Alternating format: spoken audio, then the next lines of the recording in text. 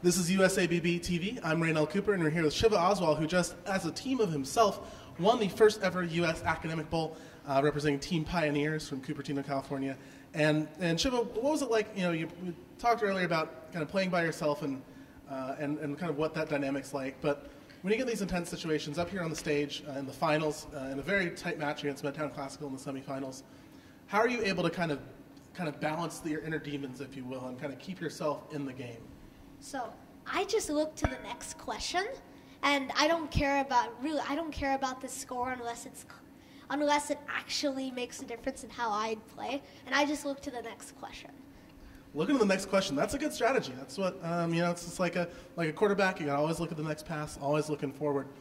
Now, sixth graders, so you're moving out of the elementary division into the middle school division, but some of the other players from Team Pioneers had a big day so far here at the U.S. Academic BN Bowl.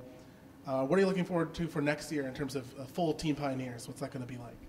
So, two of our players, Dalton and Josh, are moving to high school, and we sadly can't play middle school with them, sadly. But as we practice more and more, we hope to increase the skill level of our team and maybe even do the middle school nationals and academic bowl nationals as a 2 or 3 person team. There you go. Now, one thing that stood out to me and stood out to a lot of people who watched you play today is that you've got the knowledge, you've got all of that, but especially for your age and experience level, you've got the buzzer speed down pat. What sort of practice do you do? How do you get the buzzer speed to where you have it? So, instead of waiting to the end of the clue, when they mention crossing, instead of buzzing after this man crossed the Delaware River, I try to buzz this man crossed the Dela, and imply that it's probably going to be the Delaware River.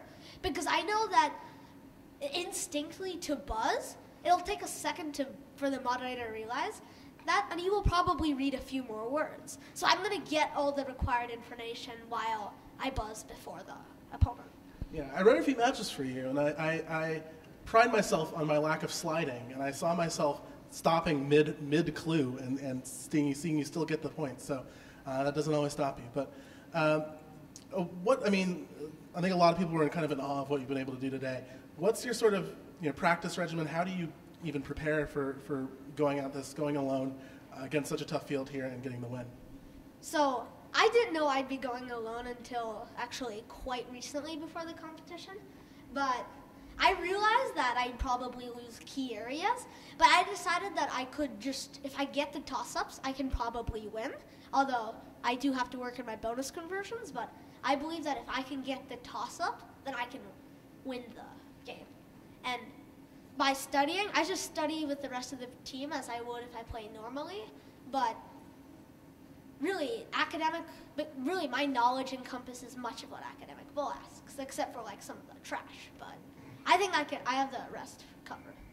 Well, big day for him today, of course, winning the bowl. Big day tomorrow as well on Sunday for the B.